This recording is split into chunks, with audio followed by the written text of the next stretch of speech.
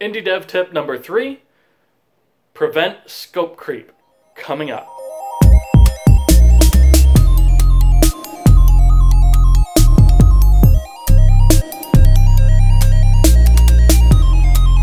Hey guys, it's Travis Vroman here to talk about scope creep. Now, for those of you who don't know what that is, I'll start by defining what scope is, and then I'll go into defining what scope creep is. But let's just start off by saying it's something that's detrimental to a project of any kind. It's not just limited to game development. So, scope can be thought of as the extent in space. So, you can think of it as a sandbox, as you were, as far as concerns with different parts of software development or anything really. It's not even really limited to software development, but scope is the things that are defined that should be within the extents of what it is that you're trying to do. So, for example, if you're creating a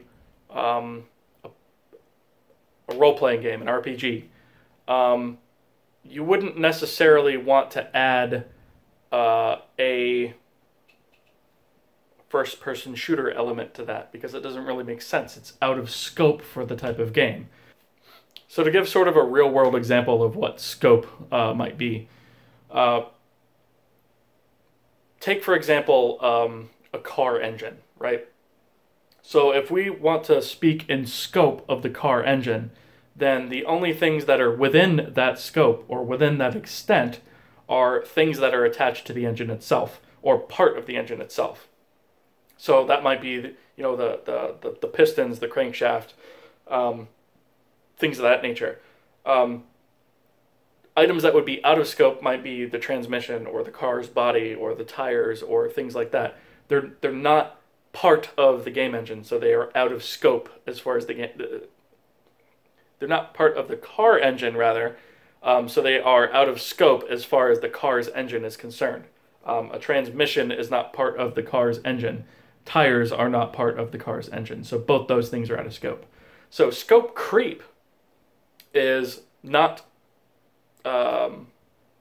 remaining within the scope of the project. So it's when other things or other requirements or other features that you want to add into the engine sort of come in as the cycle of game development or product development in general continues. So think of it as if you're developing a game and then you're like, oh well, it'd be really cool to add this feature, and it'd be really cool to add a couple levels over here that implement this new feature. That's scope creep. If it wasn't in the original design of the game, that's scope creep. And sometimes scope creep can be acceptable if you get into game development. Sometimes if you get into the development of a product and you determine, hey, it feels like something is missing here, or maybe this current UI design doesn't work. We need to add something here to spruce it up a little bit.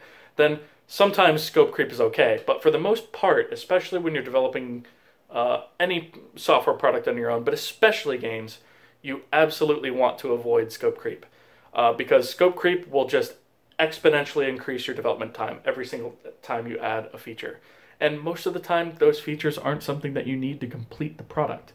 And I'm going to talk about minimum viable products later on in another video, but basically the idea is that you don't want to add things to your game that it doesn't necessarily need, especially when you're trying to keep the scope of the game small so that you can actually develop it and test it and release it on time.